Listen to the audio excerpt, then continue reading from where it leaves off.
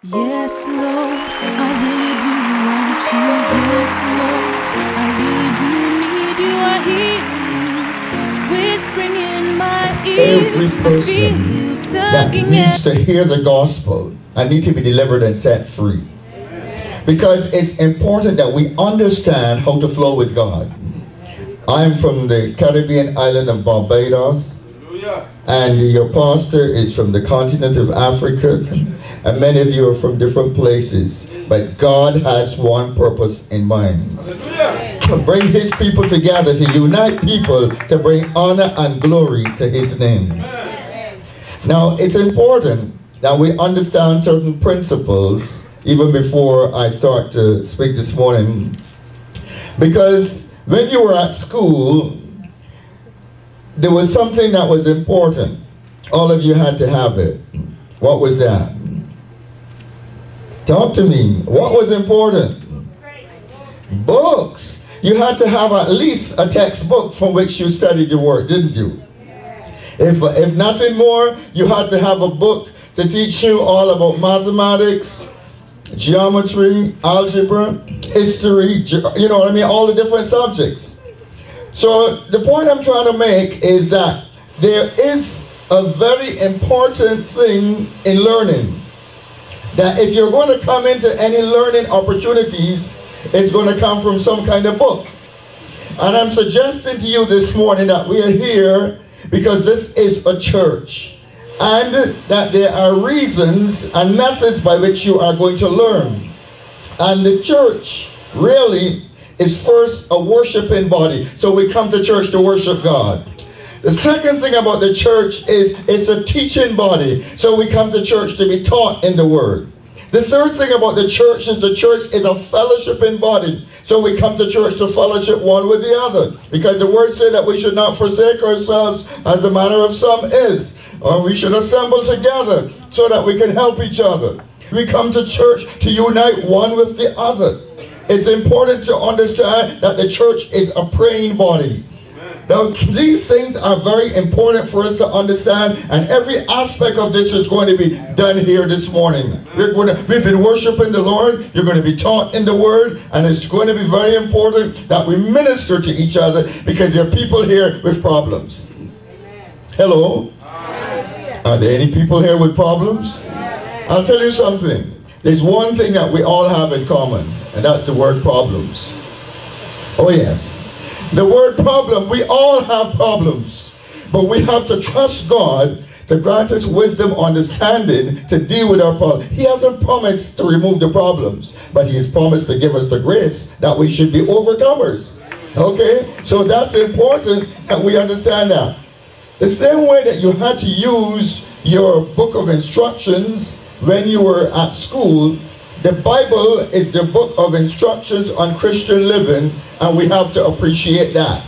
Now, if you are going to grow in the Christian life, because there are 7 stages of spiritual development. If you're going to grow, the first stage is spiritual birth. The second stage is spiritual growth. The third stage is spiritual discipline. Because children have got to be disciplined. You as a believer have got to be disciplined. You've got to be disciplined to understand the word. Okay? And after that, we get spiritual responsibilities. Then you get you come into a system where you're going to disciple others, spiritual discipleship. Then you come into spiritual maturity. Okay? Those are the stages of spiritual growth. Okay, now it's very important that you have a book of instructions on Christian living, and your Bible is that book of instructions, and you have got to understand the importance of the Bible. Now, if you go to buying any kind of electronic equipment, or they are going to give you a book of instructions, isn't that so? Yes. Now you can do 2 things with it. You can put the book of instructions one side, and you can fiddle around with the piece of equipment until you get to a problem and then look at the book of instructions. Or you can sit down and read the book of instructions and step by step understand how to do what it says. The choice is yours. So there are a lot of people who come to church, but they prefer to listen and not read, not take the time to discipline their minds to read. Come on. If change is going to come about, you have first got to learn to discipline your mind. Because if you change your knowledge, you can change your thinking. If you change your thinking, you can change your speaking. If you change your speaking, you'll be able to change your actions. And if you change your actions, you can change your habits. So change begins with what do you know? All right? Okay, so it's important that you understand the process of learning. Because in the process of learning, you have to begin with what you know. Right? So you have to change your knowledge. Okay? God is going to hold us responsible for what we know. One of the biggest problems in the world today is that people are destroyed, the word says, for what? Lack of knowledge. Because of ignorance, we cannot function the way God would have us to function. And therefore, God wants us to understand that if we are going to do what He wants us to do, we have got to understand how to read the Word. Okay? And therefore, I'm going to give you a series of scriptures to help you to understand the importance of the Word. Now, if I had to sort of summarize and give my sermon a title this morning, it would be, What Do You Know? All right?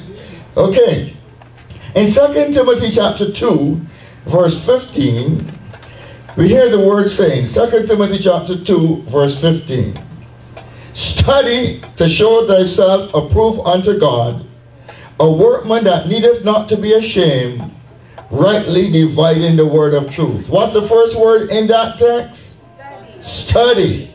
We have to do our best as believers. Get into the Word and study it, break it down, understand it, dissect it, if we are going to be followers of the Lord Jesus. So that's the first text I want you to underline. Now, as far as I'm concerned, your Bible is not a souvenir. It's a textbook. Therefore, you need to be able to underline things in it. You know what I mean? It is not. You are not going to be judged on how clean and tidy your Bible looks. You are going to be judged on whether or not you read it. That's right. You know? Now, I go through Bibles sometimes every 2 years I have to change because I mark it up, I use it. You know what I mean? Because it's my textbook on Christian living. And therefore, I need to be able to use it. Okay? So we see that we are told that we have to study to show ourselves approved unto God. But then somebody says, but can we be sure that the Bible is the Word of God? And maybe we can take some scriptures, but not all. Well, let's look at 2 Timothy chapter 3, verse 16 and verse 17. 2 Timothy chapter 3, verse 16 and verse 17. And I want us to read at the first word in that text only. You got it? 2 Timothy chapter 3, verse 16 and verse 17. What is the first word in that text? What's the first word in that text? Okay. Now, not some, not sometimes, not maybe, not perhaps, but what? All scripture is given by the inspiration of God and is profitable for doctrine, for reproof, for correction, for instruction in righteousness, that the man of God may be perfect, thoroughly furnished unto what? All good works. All right? So we see we have a responsibility to believe all the Bible, not some of it, not endorse some of it and not the other, but all scripture is given by the inspiration of God, and we therefore have a right to believe it. Let's turn to Psalm 119, and we're going to read from verse 9 to verse 11. Psalm 119, verse 9 to verse 11. Okay? I want to make sure that you understand the importance of studying the Word. All right? It's not just about trying to entertain you. I could come and preach and jump up and down and you could be excited, but you go home and when you ask yourself, what have I learned? And you can't remember what you've learned, but you know it was a good sermon because the preacher was jumping up and down and you were excited and you were shouting. I don't want you to shout, I want you to learn because I want change to come in your life. Okay? Is that all right? Okay. Psalm 119, verse 9 to verse 11. Wherewithal shall a young man cleanse his way? But by taking heed thereto according to thy word. With my whole heart have I sought thee. Let me not wander from thy commandments. Thy word have I hid where? In my heart, that I might not do what? Sin against thee. So the knowledge of God's word prevents us from deliberately and presumptuously sinning against God. So you understand the importance of the word. Thy word have I hid in my heart, that I might not sin against thee. When we know God's word, we are going to be convicted as the Holy Spirit would guide us, and as the devil would tempt us. We're going to be convicted, and we're not going to give in to the devil as easily. All right? Therefore, it's important that we understand what the word says. Okay? In the verse 105 of the said 119 Psalm, you just hold on to Psalm 119. There's a lot of truth there for us to be able to endorse. Thy word is a lamp unto what? My feet, and a light unto my path. All right? And here again, verse 130. You can underline it. You don't have to write it. You can underline it. That's why you need to get underliner that you can understand. And as you go through, you can remember. The entrance, verse 130. The entrance of thy word giveth what? It giveth what? It giveth understanding unto the simple. It matters not how simple you are.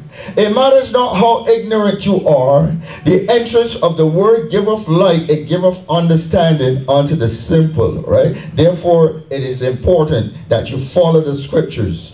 And verse 160 says, the word is true for men. Look at verse 160 of Psalm 119. Just hold on to Psalm 119. Thy word is true from when? And every one of thy righteous judgments do what? Endures forever. All right? Okay, therefore, it's important that we know, because the word also says, heaven and earth shall pass away, but my word shall not pass away. All right? Therefore, it's important that we understand what the scripture says. Now, I said at the beginning that if you change your knowledge, you can change your thinking. Because all of us are going to be led by what we know. You can't go any further than what you know. If you went to a country where they spoke French and you did not know the language, you could not speak it. All right? So all of us are going to be sort of guided by what we know. All right? Therefore, I come to my text now. Look, let's turn to the book of St. John's Gospel. St. John's Gospel, chapter 9.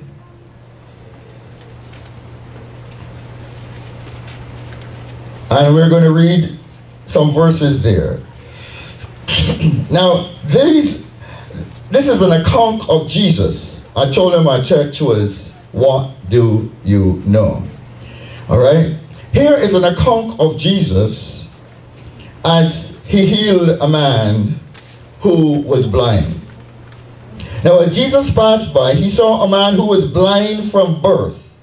And his disciples asked him, saying, Rabbi, who sinned, this man or his parents, that he was born blind?